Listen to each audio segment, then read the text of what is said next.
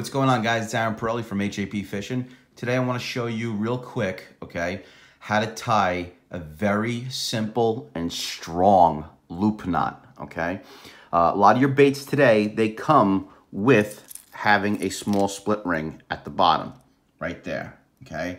And sometimes when you get some of your imports from Japan, like Mega Bass or some of your other companies, they send it to you without that split ring, which is okay because a lot of times they're meant to actually tie just to the bait itself. But if you want, for your own personal preference, to make sure that you want, you know, a little bit of a swinging action, a little bit more of a darting action or glide action, you want to tie to it, either add a split ring, okay, like this, or you can use a decoy egg snap, size 2, or you tie the loop knot. Now, the loop knot I've used this for years, and it's very, very, very strong. It's different from my braided loop knot that you guys are seeing, and I actually named this one just a double Davy square, okay? Everybody knows what a double Davy knot is, but they never really seen it incorporated into a loop, and I'm going to show you how to do it, okay? Let's move these two off to the side, and like I said, this is very easy to use. It locks in place amazingly, okay? And you guys are going to have a lot of confidence once you tie it, okay? Look how beat up that lure is. That thing got smacked around over the years. But I'm going to tie it right here on this Mega Bass, okay? First step you do, I'm going to use some yellow monofilament real quick, some quick 10-pound monofilament in yellow, just so you can see it on the black background of the shirt. All you're going to do, okay, right away, is just tie yourself a quick overhand. Very quick, very simple. Cinch it down a little. Then you put your line through the bait, okay, and then put it through that hole, as you can see. So you went through the hole, made the bait. Now you got a top and bottom piece, okay? As you can see, don't let it pop out. Let's keep it in there. There's your square knot that's in there. Now, the best part about this loop knot, when you have it, you can set your loop. A lot of guys hate doing loop knots because they don't know how long, how big, how short they want it. When you tie this down just a little bit, just give it a little bit of a tension twist, okay? Now, you can pull on this piece and it gets bigger, or you can pull on the tag end and make it smaller. Okay, so it's still sliding in place. So you set your sight the way you want it. So bring it down to the bait, make a little knot. Then you want to pull out a little bit how far you want to go. In this case, I'm going to go kind of small. So all I'm going to do is take that bait, cinch it down over here, and I'm going to make my loop knot only that big. Okay, now this is how you do a double Davy. Okay, take your hook, right? Try to watch my fingers when I'm doing this. Okay, take your line, you do an overhand, an underhand, pinch, and then come back through, underhand. Then take your line, pull it up a little bit more, and then go one more overhand, okay? Now, there's your loop still down there. At this point, you want to wet your knot, okay? Let me wet it.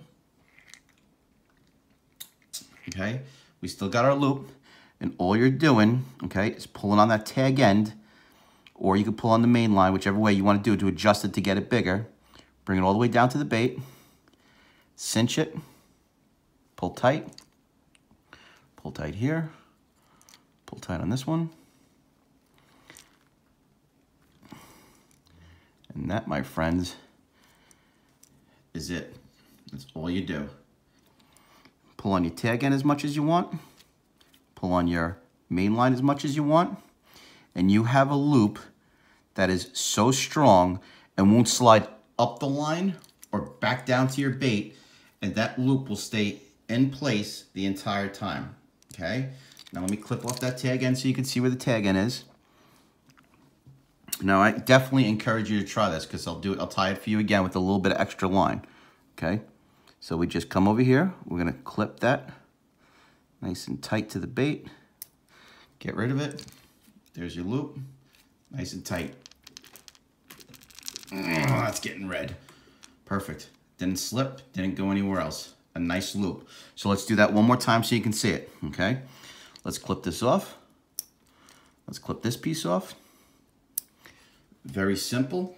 Go very slowly. Again, try to watch my hands, okay? Take your bait, go through. Actually, I'm sorry, I started off wrong. Okay, make an overhand knot. Keep that overhand loop in your hand, okay? Put the line through your bait. Bring the bait right back through that loop. So you have a square knot, okay? Trying to hold it here. Oh, there we go. So you have your square knot loop, okay? Pull your square knot loop down, cinch it tight to it, bring it all the way down. Whoop, I'm sorry. I fell out there. I forgot, if you pull on the tag end, it goes to the knot. If you pull on the main line, it goes away from it. So you pull your tag end, bring it all the way to the knot, okay? Give it a little cinch, pull both ends, okay? Make it nice and tight. Now, bring your loop out a little bit.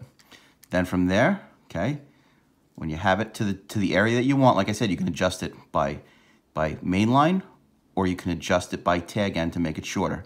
From the stop point that you like, you pinch, you take your main line, okay, and overhand and underhand underneath that circle. Keep the pinch, one more pinch, and one more overhand, okay? Bring your loop out, okay? And then cinch it down to where you want that loop, obviously with a little saliva, okay? Pull it tight, bring it up. And what that does is that knot is not gonna go up the line, and it's not gonna go back down and shorten your loop. Then you obviously snip it as close as you want. And there, my friends, is an amazing loop knot, okay? I call it the double Davy square, or the square double Davy, or whatever else you want to call it.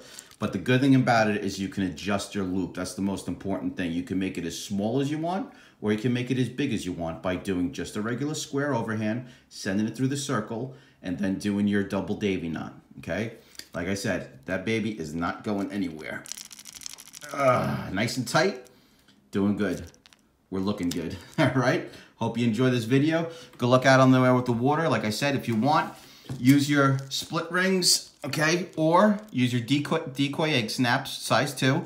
And if you want just a regular loop knot, that's one of the strongest and quickest loop knots you could possibly tie on the water for jerk baits. And I swear to you, this thing has never broke. Give it a chance when you get home and tie it up, all right? Good luck on the water. Enjoy.